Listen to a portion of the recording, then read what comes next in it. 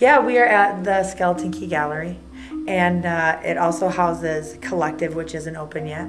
We had our soft opening so we could get the gallery doors open and be starting to sell some stuff as I get more vendors in. And after we get to where we want to be, we're going to open it up for our grand opening, which will have Collective inside, and we'll all be housed.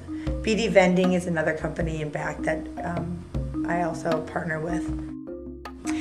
Collective, that's how all of this started. I started in the Gallery Go. That was my original home. And we moved out of there. We outgrew the space. I had a wall. And it all started because I had so many friends who make so many amazing things. And individually, it's hard to get your name out there. But collectively, we can do anything. And so that's how I started, just taking things that other people made and selling them. And we've just been growing and getting new items in every day. We started with nothing. We had some money for paint. And then, like I said, we borrowed some money for paint. And everything else that you see, I had Marcus brought his glass blowing equipment. My friend Brian brought our welding equipment. Ben Grote brought a pottery wheel. Aaron Jacobson brought his drum kit and all of his guitars in order to try to fill space. We had nothing. All the displays, the other ones, are made out of items that we found for free at the landfill. So we're like upcycling like nobody's business over here. You know, we're just filling space and making it work and making things as attractive as we can with nothing. Hoping to make something.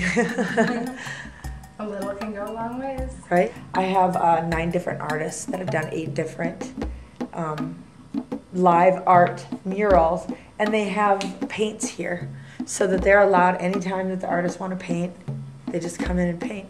Collective's mission statement is really all about upcycling and doing everything that we can in order to help the environment by making hand-making things and letting people see what's out there. For Skeleton Key Gallery, my goal is I want people to walk in here and I want them to see something they've never seen before. This is definitely set up more of like an urban setting.